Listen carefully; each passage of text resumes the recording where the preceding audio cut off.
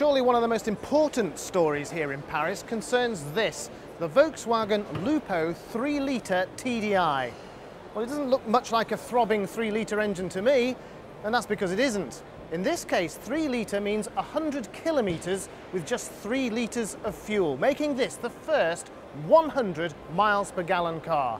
It's extremely impressive, and the person behind this, the product manager for the Lupo, is Dr. Carl Taylor. How do you do, Alex? Hi. How on earth have you managed this? It's a holy grail for many manufacturers, and you've done it. Yes.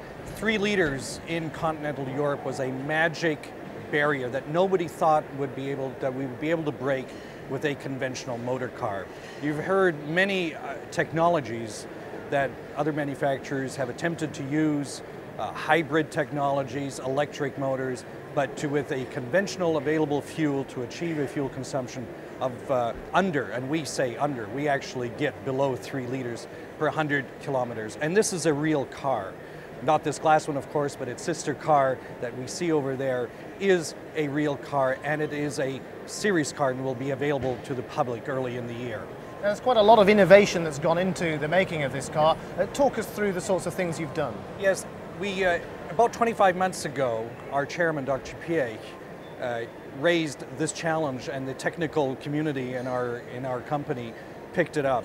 And we very quickly realized that no single factor we could achieve such a fuel consumption. We had to look at the whole car. As one of my colleagues put it, literally every single piece was put on a table and looked at, and how can we optimize it? What is the first place you optimize is weight. A weight of a car is quite considerable. You have to consider you have to protect your passengers, you have to carry them at high speeds, you have to brake. The car requires rigidity, it requires weight, and can easily, even for a small car, exceed 1,000 kilos. This weight, or a ton if you will, this weight had to be reduced. But that wouldn't be enough. Just having a lightweight construction still wouldn't get you there. You need the proper aerodynamics.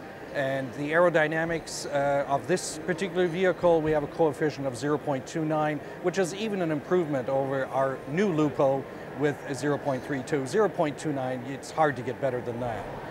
The next step is obviously in the engine.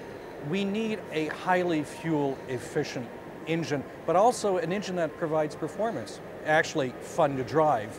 And we did this with our new turbo diesel direct injection technology. In this particular engine, what we have called pump spray injection, but I don't want to bore you with the technical details. The important thing is this engine gives you torque, it gives you performance as well, not only performance at the petrol station, but also performance on the Autobahn or motorway, if you will. Well, earlier on today, a few journalists here were allowed to drive the new Lupo TDI, and I was one of them. This is how we got on.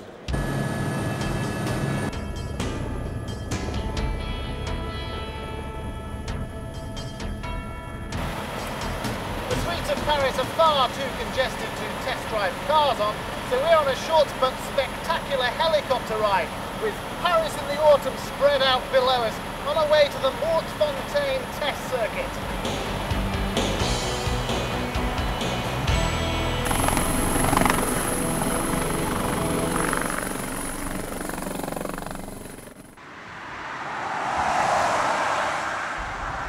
This is the 1.2 litre TDI Lupo, and this time 1.2 litres does mean the engine size.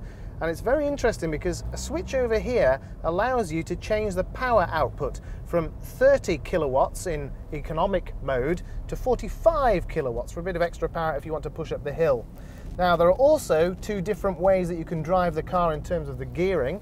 I'm in the automatic gears at the moment, and you might be able to tell as I pass through them, it's quite lumpy up through the gear shifts.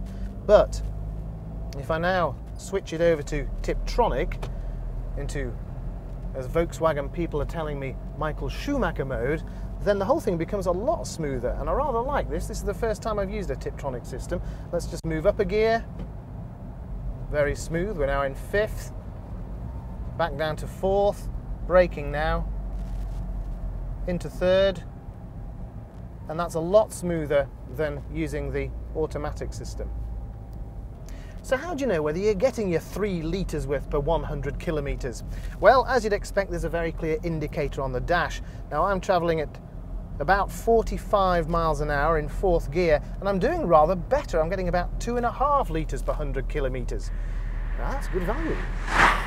Well, I have to say this is a lot more fun to drive than I was expecting for a 1.2 litre engine. It's very positive, it's got plenty of poke, and it handles the corners really well. But it's also got a great trick up its sleeve when I stop the car in economy mode, automatic transmission. Now, the car stopped, brakes applied. Let's all count to 4. 1, 2, 3, 4. The engine cuts out for fuel savings, and all I have to do to get the car going is press the accelerator again. It'll start up, and off we go. That's very clever.